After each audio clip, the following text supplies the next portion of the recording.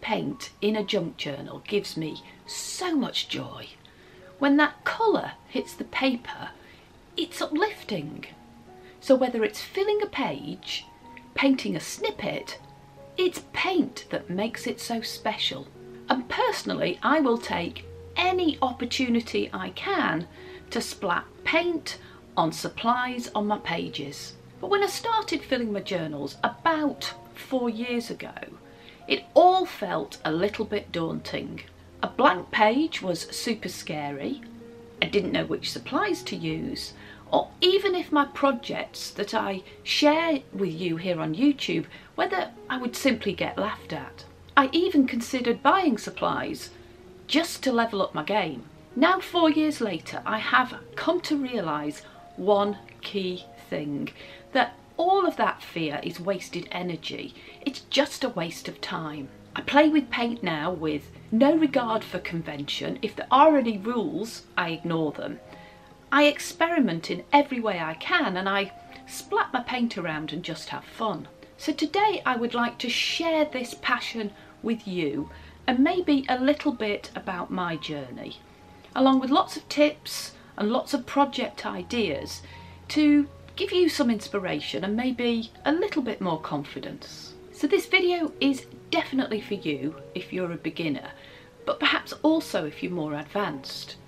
I hope you'll think about where you are, give yourself credit for where you've come from, and maybe decide where to go next.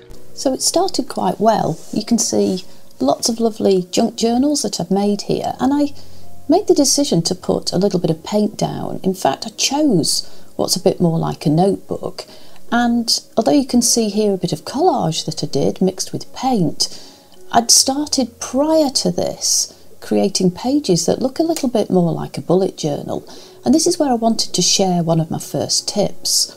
Wherever you are and whatever you're thinking of doing, just begin. Where you end up and what you do may not be where you start. I've definitely veered away from anything that's as structured as this, but I absolutely enjoyed creating these creative pages using a new palette of paint. And the palette that I bought is this little White Nights palette. I think there's about 12 pans in it. I was so excited to get it. It really set me off and put me moving forwards from a relatively low beginning. I added colours to each of the pages in a wash, and behind the scenes, I may not have shared this at the time, I pulled out book pages and I just put colour on each of these pieces of paper, just practicing and loving swirling around with the paint and playing with those pans. I did buy this one. It's a relatively cheap palette of paint from a local craft store, but I wouldn't really recommend it. If you can, go for something a bit better. And I also treated myself to Botanical Line Drawing, this book by Peggy Dean, because I felt that I needed a little bit of help, and it's a really good book. I did share it in some of my earlier videos. It's good because for a beginner it breaks down into steps, ways of basically creating a focal point for your collage pages. So I played, I pulled out those little junk journals, and I started to put colour on the pages in any way that I could. And I really do suggest as a beginner, if you want to play with paint, that you just let your creativity go wild. Stamp on book pages, draw little focal points and have fun colouring them in. It's a great way for using up those little pieces of paper. I love using up bits of scrapbook paper, and you can stamp multiple images at a time like this, and then maybe cut them up and put them in your junk journal.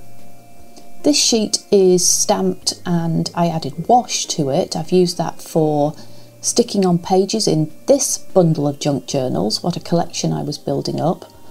And then I moved on to really adding more interesting things to some of the ephemera that I was starting to make. So once you've had some fun laying colour down on your journal pages, why not add some colour to a book page or a pocket? So there's my stamped images using my White Nights palette. I love green. I love this little stamp. It's a La Blanche stamp pull out your other tools and have a play.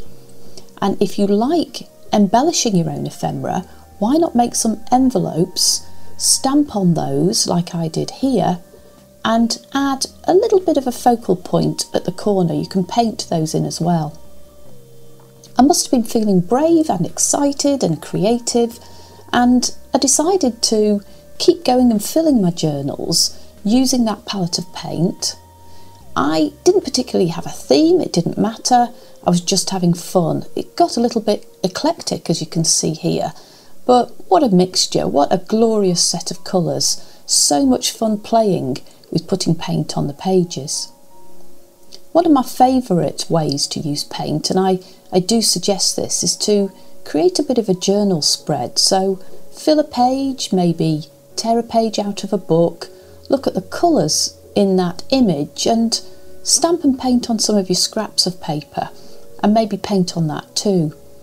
And one way that I suggest using your paint is to create little focal points like this that are interactive, or maybe use a book or follow a YouTube video and colour in, paint in an image that you've drawn yourself.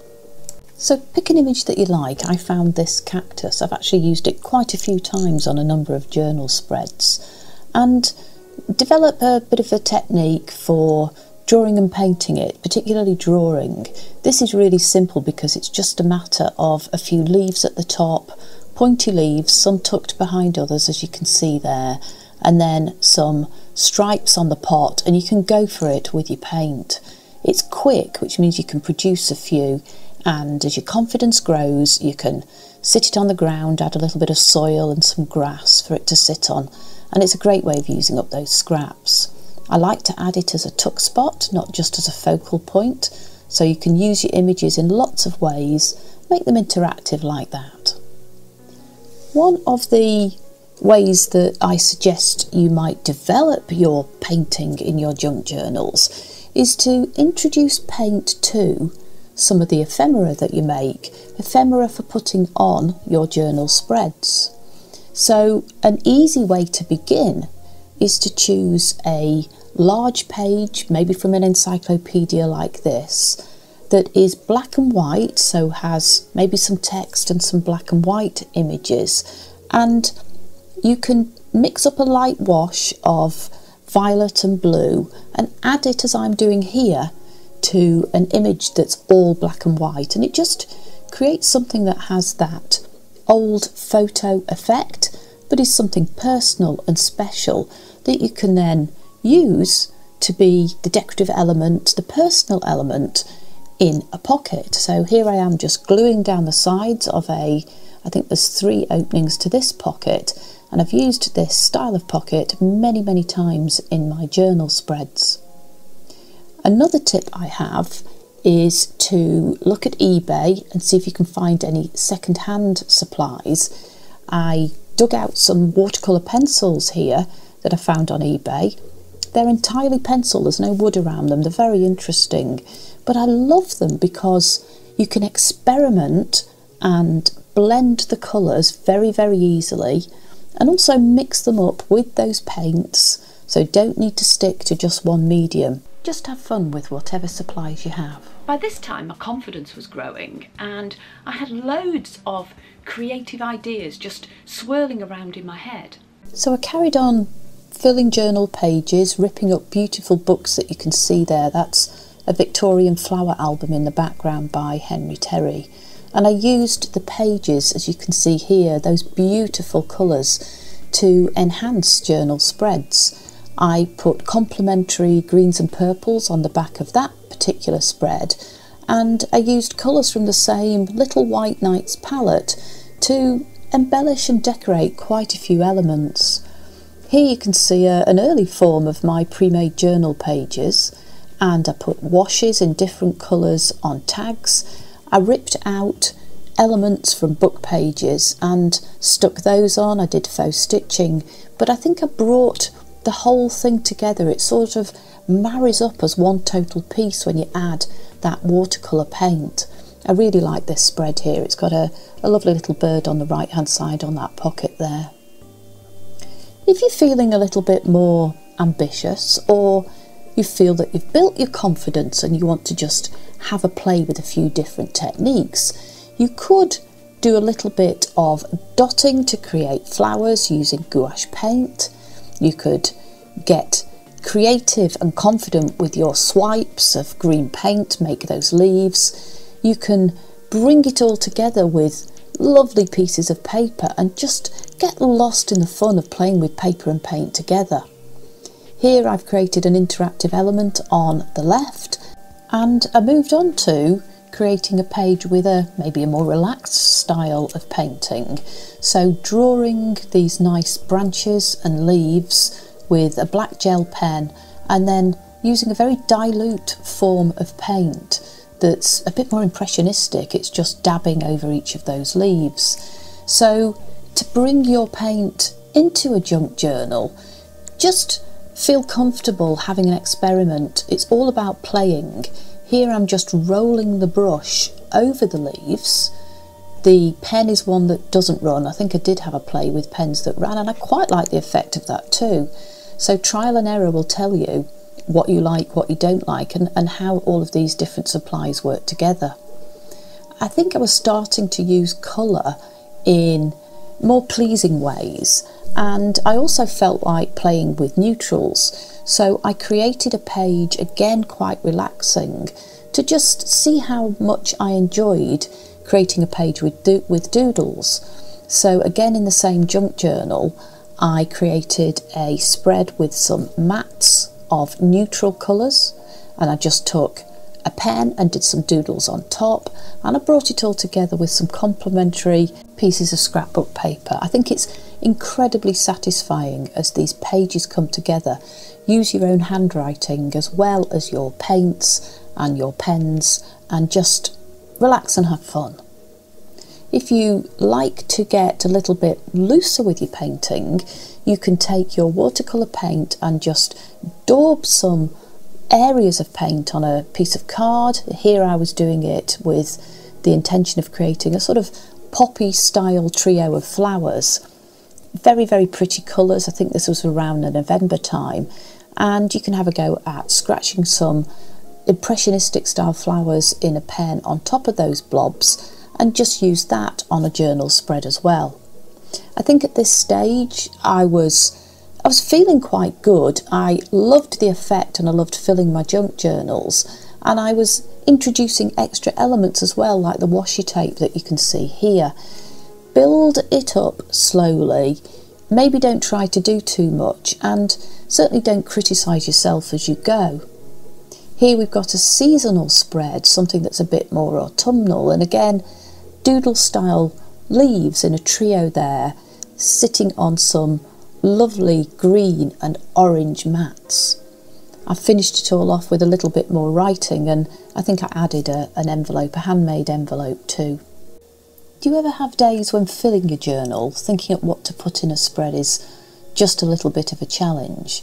So my suggestion, and what I do, is I just walk outside and I take pictures of little fungi, of leaves, of the trees. I'm lucky that I live with all of that around me, and I use that to decorate pages like the one that you can see here. And then 3 things happened which seemed to change all of this. I was building up my supplies. I was gifted quite a lot, and I love them. You know, I love my Arteza paint. My channel was growing. It was doing quite well, but I started to put pressure on myself. And I'm sharing this because I think an awareness of what you're doing and why you're doing it, and indeed who you're doing it for, is really important as we play with our paint and bring it into our journals. I decided I needed to do, and I say needed quite intentionally, to create a monthly spread. So in November I created this wash painted image, and in the next month I did this little teardrop, quite pretty. I did some collage, and I did have some fun, but I'm not sure why I was doing it. It was not necessarily for me. And then something else happened, and I made it worse. I made it worse for myself. I started really watching intensely other videos here on YouTube, CC Creations, Shader Campbell, and it elevated the pressure. and to be frank, it made me feel worse. Yes, I had fun painting these houses. I did them with gouache and I think they're really pretty. But were they me? They were definitely inspired by Creations CC, and I like the finished result. I really love this flower. I did it with Inconic pens from Arteza, and the colours were something different. I got to use my watercolour pencils, but was it what I wanted to do? So I took a step back to think about where I was, what I was doing, and particularly why I was doing it and why I was pushing myself in this direction. What was really incredible, really amazing, was the lovely feedback that I got here on my YouTube channel from all of you, helping me to raise my own confidence level and maybe take some decisions about going in a different direction. And that's exactly what I did, and what you can see here. I created an altered book, so I took a book, a regular book, and I added gesso to the pages, and then I added some little mats of paper and some paint, and then I used those pages as the background for some spreads. It was my way of making quite a fundamental change in direction away from that higher skilled artist approach that I've been adopting. These are some journal cards that I had fun creating with a liberal splosh of green paint for the leaves. And here you can see a bunch of tags that got a bit more green paint treatment too. I was having a lot more fun by doing exactly what I wanted. I added splats of paint to these collage strips, and I started to find what I thought was my own space, really enjoying getting a little bit scrappy and creative, building up supplies that had paint in them, but doing things very much in my own way. Here you can see a whole bunch of pre-made journal pages that I loved putting together, bringing paint onto the page but adding collage as well. I've recently dyed papers with paint, so acrylic paint, to add this beautiful effect, and of course I continue to make junk journals and bring my paint onto the pages in very many ways. I've been filling them with spreads that I really enjoy, and I've been joining in with collaborations like Junk Journal January and Junk Journal July, which means I end up with filled journals that I have to confess are filling the shelf above my desk. If you'd like to join this happy family where we make and fill junk journals and of course use lots of different types of paint, then hit the subscribe button and come back every week and check out this video here where I make and then decorate a junk journal, and I hope to see you soon.